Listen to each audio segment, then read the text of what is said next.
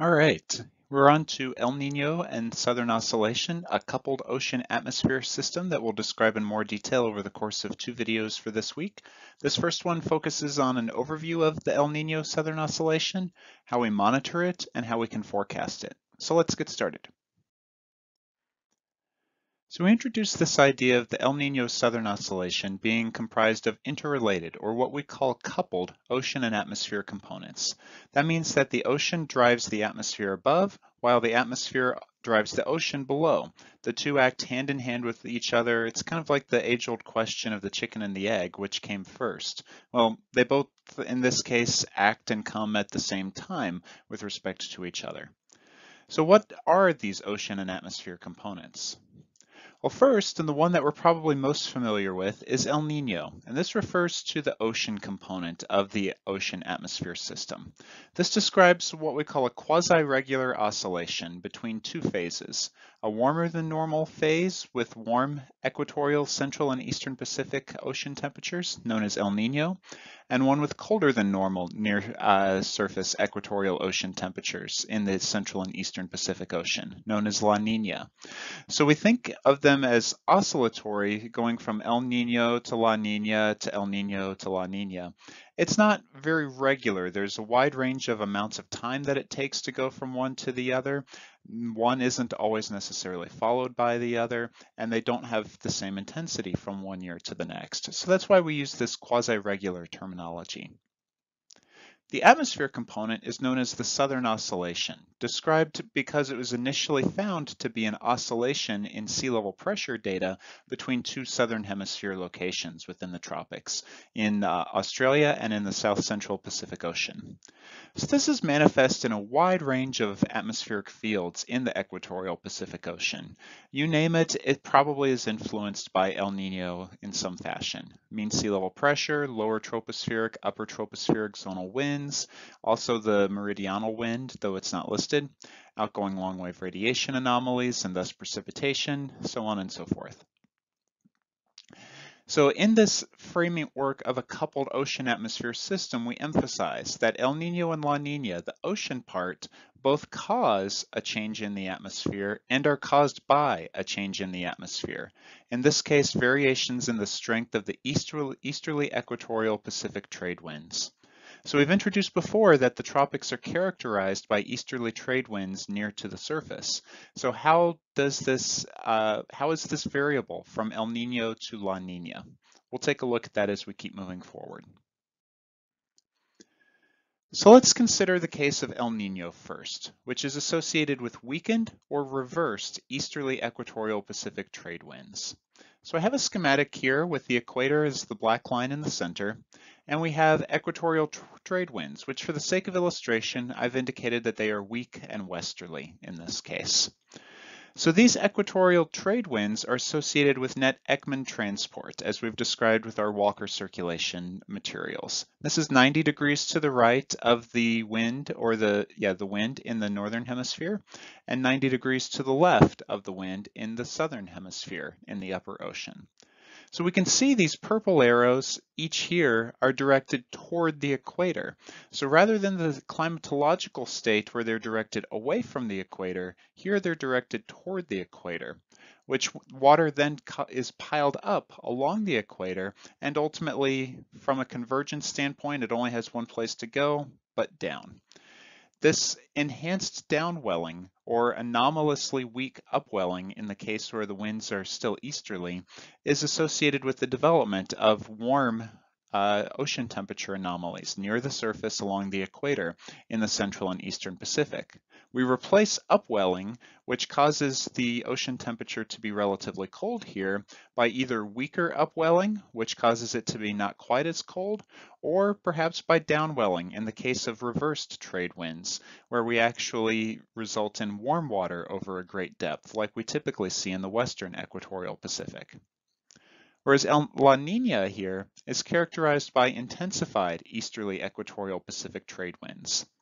And so if we draw a similar schematic here, I've got these bigger blue arrows from the easterly direction to indicate that these are strong easterly trade winds. Ekman transport associated with these is large and away from the equator, And as a result, you get even more upwelling of that cold water from beneath the surface, which causes the ocean temperatures to be even colder than normal along the equator in the central and eastern equatorial Pacific Ocean. So this information about Ekman transport is not just a climatological feature of the equatorial Pacific Ocean and all of the equatorial basins for that matter, but rather it also influences El Nino versus La Nina.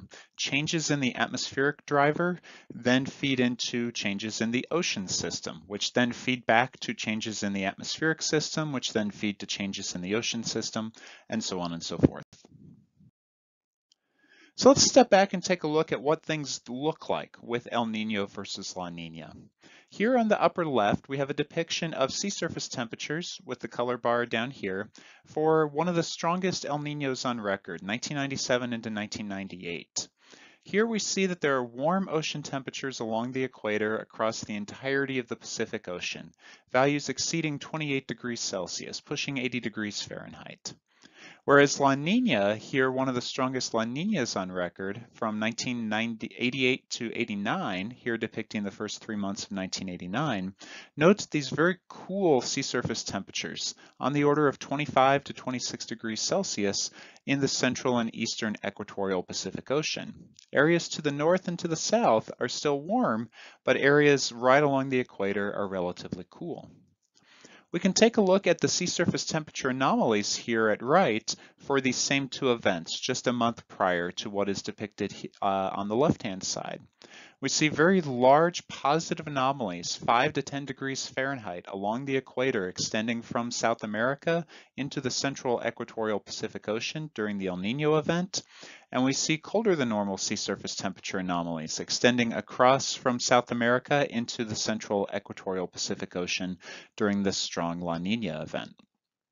So these patterns that we see here, warm everywhere for El Nino, with positive sea surface temperature anomalies where it is typically relatively cold. Cold over the entirety of the central and eastern equatorial Pacific for La Nina, with colder than normal sea surface temperatures in those regions. These are pretty consistent from one El Nino event and one La Nina event to the other.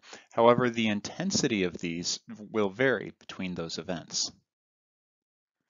So we can take a look at an amalgam of multiple events. We have 6 El Nino events here at left and 6 La Nina events here at right, and we're looking at the sea surface temperature anomalies associated with each. So if we put a box along the equator extending across the central and eastern equatorial Pacific, and we'll come into more details about that in a few moments here, and just average the sea surface temperature anomalies within that box, we can get these time series here, where we go from January of one year to January of the next year, and then January of a year after that. So each one of these is a 2-year period, where this January of year one or January of year plus one is indicating the January in which the El Nino or the La Nina event is strongest.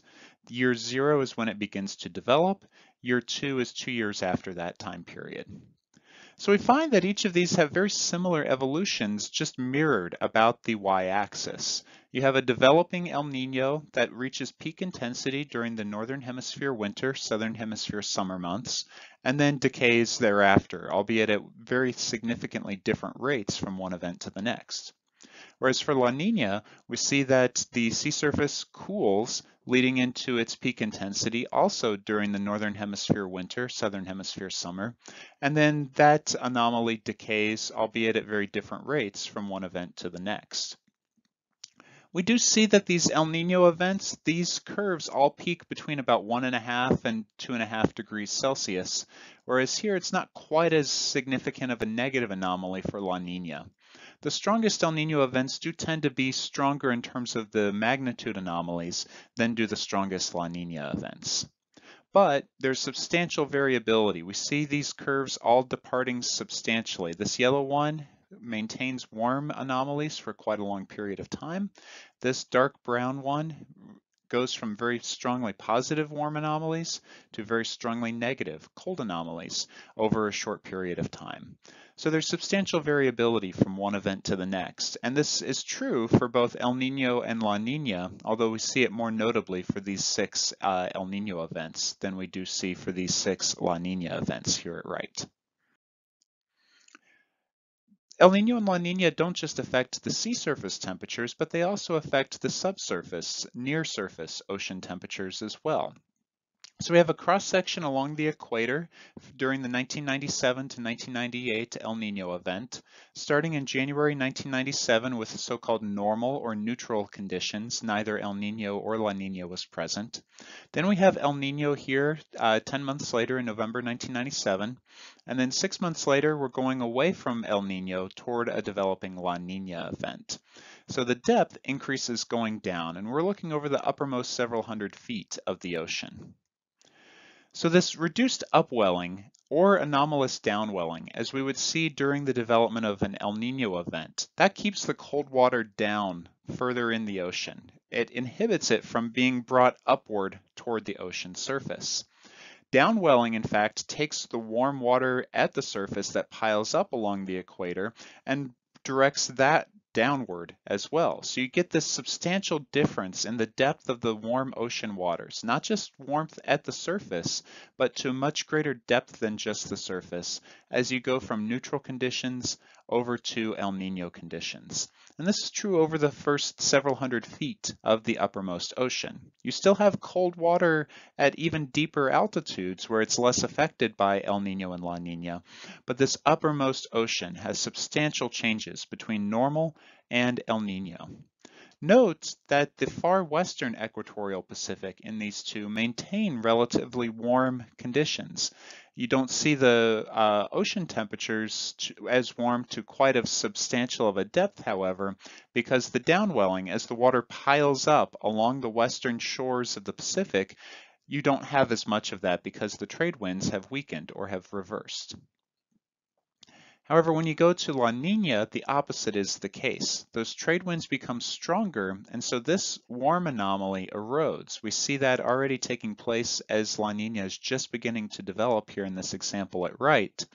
This picture would come back around to looking like this normal state and then would become an even augmented or enhanced version of this normal state as you get to a strong La Nina event, with deeper, warmer water in the far western equatorial Pacific and cooler, shallower water in terms of the depth of the warm water here in the central and eastern equatorial Pacific. El Nino and La Nina cause substantial variability in the Walker circulation. So this is a manifestation of the oceanic influence back to the atmosphere. So here at the top, we have a depiction for El Nino, and here at the bottom, we have a depiction for La Nina. The color shading of brown and green here is temperature differences, warmer than average in the yellow or brown, cooler than average in the green. We also have indications for the descending branches of the Walker circulation with the downward arrows, and the ascending branches associated with the thunderstorm activity. And so focusing on the Pacific Ocean, as we see here, we see during El Nino, we have anomalous ascent taking place in the central to eastern equatorial Pacific, where the ocean temperature is relatively warm. So we've shifted the locus of where the ocean is relatively warm eastward in the equatorial Pacific Ocean. And that causes the Walker circulation upward branch to be centered there, rather than its climatological location in the western Pacific Ocean. So we get strong ascent here, and we get compensating descent away from there to the west and to the east. Whereas during La Nina, it's even colder than normal in the equatorial Pacific in the central and eastern portion of the basin. And this is a region where we typically see descending motion, as the ascent is focused in the western portion of the Pacific Ocean. And so because it is relatively cold there, you get even stronger descending motion there. So you get something that looks like the normal Walker circulation, just much intensified because of the stronger temperature contrast between the relatively warm conditions of the Western Pacific and the relatively cold conditions of the Central and Eastern Pacific. These differences, as you might expect, where you have enhanced ascent, you would expect to see enhanced precipitation. Where you have enhanced descent, you would expect to see reduced precipitation. And the changes in where these upward branches and the associated latent heat release driven by the thunderstorms also have influences on the larger scale changes that result from El Nino and La Nina events. So that's a lot about how we can see El Nino and La Nina in terms of ocean conditions, and we'll come back to that in just a few moments here as well. But let's take a step back into the atmospheric side and look to see how we can monitor El Nino and La Nina, or more formally, the Southern Oscillation, utilizing atmospheric data. The most common way of being able to do this is through what is known as the Southern Oscillation Index. And when we're dealing with indices across the atmospheric sciences, it's usually some field, in this case mean sea level pressure, that is just averaged over some box, whether that be in space, in time, or both. And in this case, it's going to be a difference between Tahiti and Darwin. So here we have this pressure difference defined as the sea level pressure at Tahiti, here at about 15 south and 150 degrees west, minus the sea level pressure at Darwin, here at about 11 degrees south and 130 degrees east. We use that quantity, which we can measure at the same time each day or average it over the course of a day, as input to this Southern Oscillation Index that we see here. So this pressure difference shows up right here, and that's a daily or an hourly, whatever time scale you're looking at, quantity.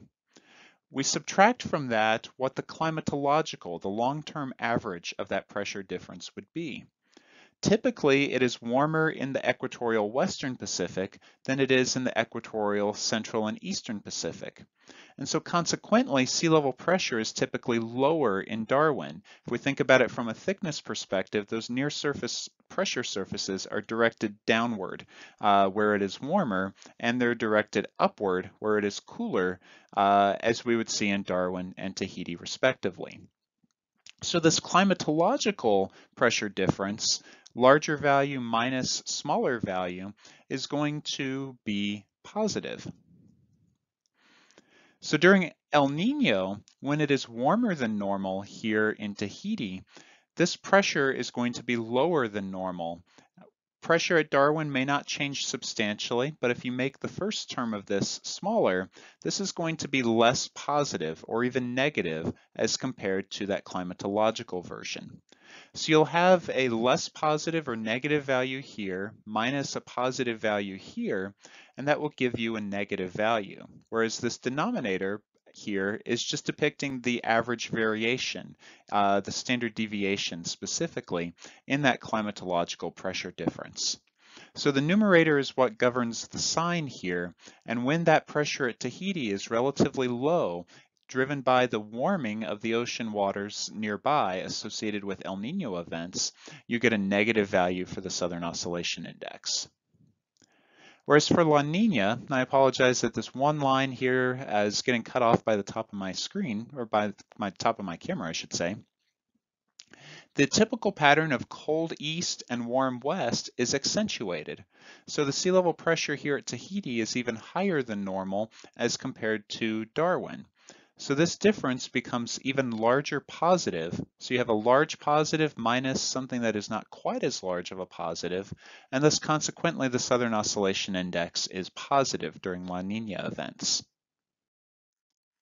So we can take a look at long time series of these. We have up at the top the Southern Oscillation Index here along the top axis. We have 0 with this black solid line across from 1978 through later in 2008. And then we have the corresponding sea surface temperature anomalies in the east central equatorial Pacific Ocean at the equator and 110 degrees west longitude. And we see that there's a robust inverse relationship between the two lines. Where this top line goes down, the bottom line goes up. Where the top line goes up, the bottom line goes down, and on from there. So when the sea surface temperature is anomalously warm, so we have indications of that here in 1982, 1983, and here in 1997, 1998, we ascribe this to being associated with El Nino, and we see that this happens to be cases where the Southern Oscillation Index is very strongly negative. So we said before, El Nino, negative SOI, positive sea surface temperature anomalies, and we see that bear out in these data here. Conversely, when sea surface temperature is anomalously cool, there aren't as many notable cases of this within the data here. The best one that shows up here is probably 1988 to 1989. We see that the Southern Oscillation Index is positive or anomalously high, as we expected from before. So negative sea surface temperature anomalies, positive Southern Oscillation Index for La Nina. When we look at El Nino and its southern oscillation in terms of sea surface temperature, we're often averaging our sea surface temperature anomalies over some box or some region. And we have 4 different of those boxes depicted here, labeled Nino followed by some number. In this case, this is 1 and 2, this is 3, this is 3.4, and this is 4. 3.4 gets its name because it's about 40% of 4 and 60% of 3, the dividing line of which is depicted here. So we're looking at different regions along the equator, primarily in the central and eastern equatorial Pacific Ocean, to be able to help us monitor the structure of a given El Nino or La Nina event. This dashed red line for the Nino 3.4 region is the most commonly used region for monitoring sea surface temperature anomalies associated with El Nino and La Nina. And the bounds on this region specifically are 5 south to 5 north, 120 to 170 degrees west. So confined near the equator over a 50-degree longitude, almost 5,000 kilometers, over 5,000 kilometers in fact, region in the central to eastern equatorial Pacific. If we take the sea surface temperature anomalies within that region, the Nino 3.4 region, and average them, we get a measure of this oceanic Nino index. And this is the most common ocean-based metric to monitor the El Nino Southern Oscillation. And we have a graph of the last 21 or so years of the oceanic Nino index depicted here at left, where 0 is depicting neutral or average conditions. Positive are El Nino and negative are La Nina, associated with warmer and colder than normal sea surface temperature anomalies respectively. We formally define this oceanic Nino index not on a day-to-day basis, but rather using a 3-month average of the sea surface temperature anomalies in that Nino 3.4 region. So we know that El Nino and La Nina are slowly varying, and so rather than considering daily data, which are not going to be substantially different from one day to the next anyway, we consider this longer time period worth of data to be able to assist our monitoring process. So here we're considering this in February 2022, or whatever month you may be watching this video. You would be looking at November, December, January for the most recent completed 3-month period for February if you were watching the video at that time.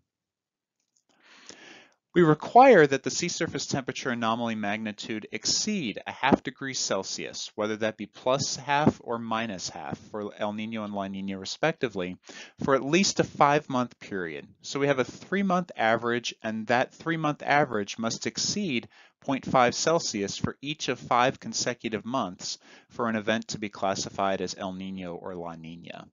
And then the strength of the event is directly related to how large that average sea surface temperature anomaly would be. 0.5 plus and minus Celsius is the minimum threshold for a weak El Nino or a weak La Nina. Once you get above 1 Celsius plus and minus, you start to get into the moderate intensity range. And once you get above plus and minus 2 degrees Celsius, you get into the strong intensity range, although those thresholds are somewhat subjective. We can add on here solid black lines at the ½ degree plus and minus thresholds. And I've labeled all of the El Nino events since 2000 with red stars. A couple of them are relatively close, especially this one here in 2006-2007, with only about 5 months that meet the criteria. But we have a very strong El Nino here in 2015-2016 that shows up very, very nicely. Likewise, I've labeled all of the La Nina events here with blue stars, a few of them as well. This one here in 2006, this one here in 2017, or 2018, sorry, are relatively weak. This one here in 2017 doesn't quite meet the threshold of 5 consecutive months. We see strong La Nina events in 2008, and then again in 2010 into 2011. And we're just now coming out of a moderate one here in 2021 into 2022. So finally, we briefly describe how El Nino and its southern oscillation can be forecasted. And there are two different types of models that can be used to predict El Nino Southern Oscillation. Dynamical models, these are models that solve for both the ocean and the atmosphere above, utilizing the predictive equations of motion, thermodynamic equation for the atmosphere and moisture equation, ideal gas law, so on and so forth. So these are based off of physical and dynamical principles that govern the evolution of quantities within the atmosphere and within the ocean. And they're set up in such a way so that one can affect the other. There's also statistical models that are purely statistically based. They don't actually incorporate physics and dynamics into them. They only incorporate statistical relationships that come out of those. At least hopefully they do. So we have a depiction here of forecasts from January 2022 from a Columbia University resource, the International Research Institute. All of these filled in boxes along the lines are different dynamical models, and all of the open circles along the lines are different statistical models. And there's not necessarily reason to favor one model over the other necessarily within a given classification. Historically, statistical models worked better than dynamical models, although that has changed quite a bit within the last decade or so. Now the skill of each of them is relatively similar. And as we see here, starting from the starting point of December 2021 and progressing outward in the future, the models have a lot of similarities in terms of their predicted sea surface temperature evolutions, and that's what's depicted here on the y-axis, the Nino 3.4 sea surface temperature anomaly, depicting this La Nina event gradually weakening through the course of the spring into the summer months of 2022. Both types of models are relatively skillful once you have an event already in place, but they have less skill in predicting event transitions. And the skill is particularly low in the winter and early spring, when you are likely watching this video, in fact, due to what is known as the spring predictability barrier. And our Canvas course website has a great link to a NOAA climate resource on the spring predictability barrier, describing why it is such a pain in terms of accurately forecasting El Nino versus La Nina. We don't really have a good handle as to why the spring predictability barrier exists and what it might take for it to be able to be overcome, however. So with all that in mind, we've finished our overview video of El Nino and La Nina and the broader atmospheric component, the Southern Oscillation. When we get into our next video, we're going to take a look at some dynamical theories associated with El Nino and La Nina, as well as the larger scale impacts associated with El Nino and La Nina events.